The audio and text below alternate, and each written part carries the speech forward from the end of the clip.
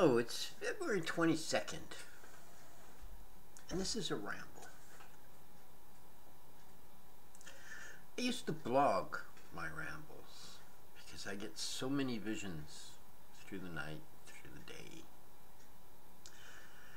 And I started the absurdities because of these rambles, because certain parts of them are very, very concerning to me, and I'm a very passionate man.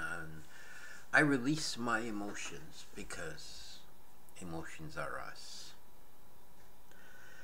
And over the years, I have found that my truth is not necessarily anybody else's truth. And I have to accept that, and I do. I don't have a problem with that. But as we grow spiritually, our truths change. Our beliefs change. Everything about us changes. Everything around us changes. Because in a belief, and in a world where chaos rules, there's very few people that keep climbing a spiritual path. They may start, but they stop. And I never did understand why people would stop something that was so good. See, Christians, they go to church every Sunday. Well, good Christians do. I was raised as a Baptist. And I'll tell you, I revolted something fierce. That religion just wasn't for me.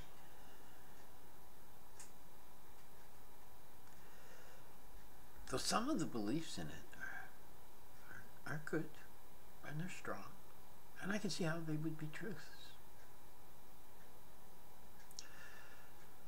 However, the disciplinary actions of a Baptist are really, really frowned on today. Because they are abusive. And I'm sure not every Baptist was the same way, because their truths were different. See, everybody out here has a truth, and they live it.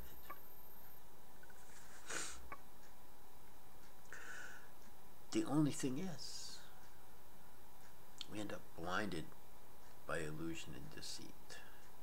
Those in power give us that illusion and deceit, and we're led like wolves to the slaughter. I won't fall into that category anymore. Wolves to the slaughter. You have to think about that for a bit.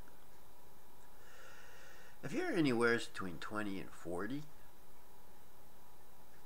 be aware you're a wolf going to slaughter. Because many of you believe the garbage fed to you. I had a vision last night that was just a remarkable vision. I see, because not everybody in this world is like that. There are light workers all around this world, all raising energy and giving it to Mother, trying to save Mother Earth, trying to give her the energy to help her save herself.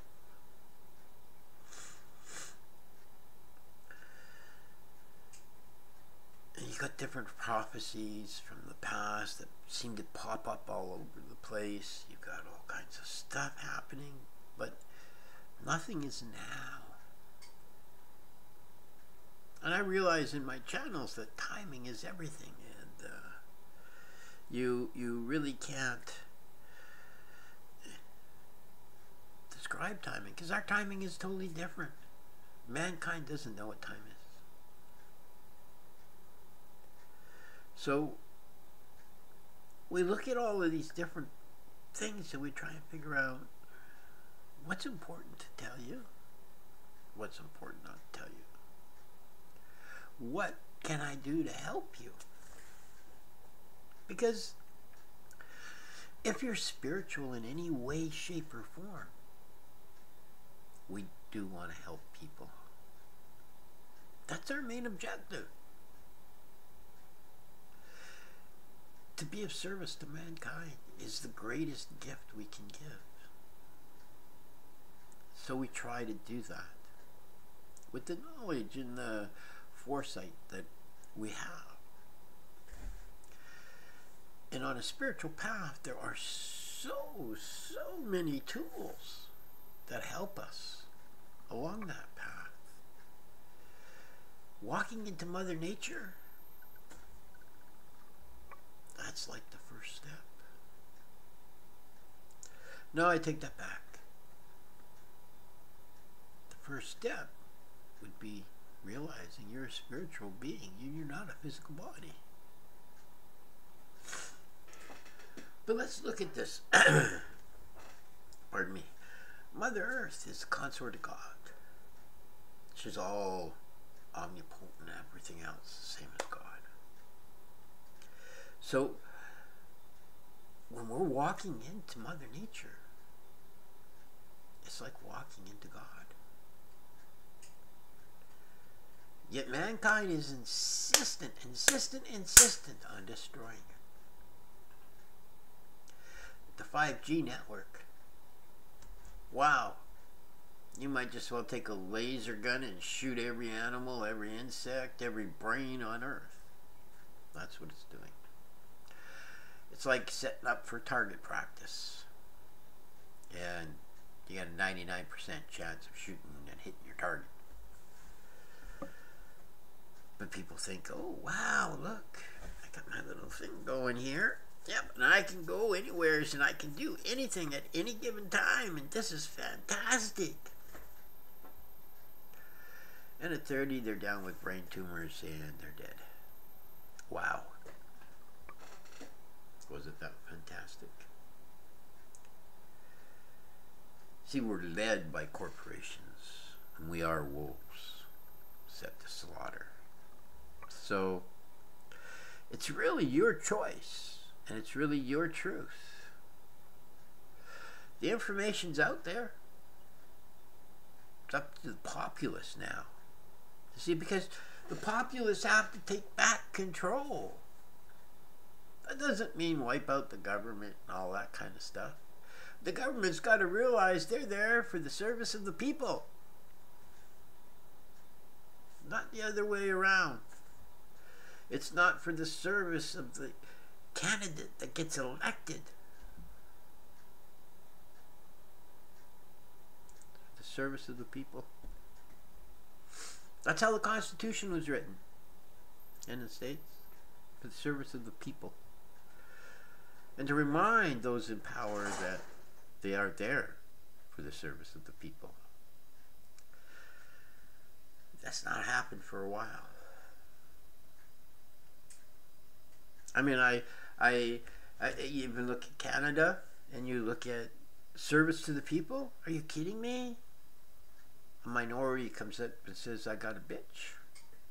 Okay, we'll pass this bill. And the next thing you know, there's a bill passed, and you can't do what you're supposed to do. You can't do what you've done for 80 years. You can't do, why? Because this person says this is bad. So is medication. What are we to do? Well, we have a voice. Our actions can tell them what we want and what we don't want. But it can't be a minority group going up there and taking action. People have to stick together. There's power in unity. There's power in oneness. There's no power in an individual. And I learned very young, my grandparents had great arguments with my dad. My mother, she would just sit by herself. And I never really did understand that. I was a little young then. But my mom used to tell me, you got to pick your battles. You got to know when you're going to win. My grandfather later confirmed that. And he said, "Now you have to pick your battles, Jack. You have to know. Like, don't fight something you can't win. It's a useless waste of energy." And I learned that. I learned that very young. I learned that because, well, you just have to. You pick your battle. That's why everybody's truth is their own truth. My dad was adamant about this. My grandmother didn't like that one bit. She didn't like it at all. Because she was nowhere as close to being a Baptist. My grandfather used to say, "No, she's my wife. I'll stick to her." And that'll be another ramble later on. But that's the ramble for today. Are you a wolf to slaughter? Or do you have heart? Do you have pride? Because if you have heart and you have pride, you can't allow the big companies to run your life anymore. That's it for this ramble. We'll talk to you later. If you like rambles, well, stay tuned. I'm sure I'll have lots.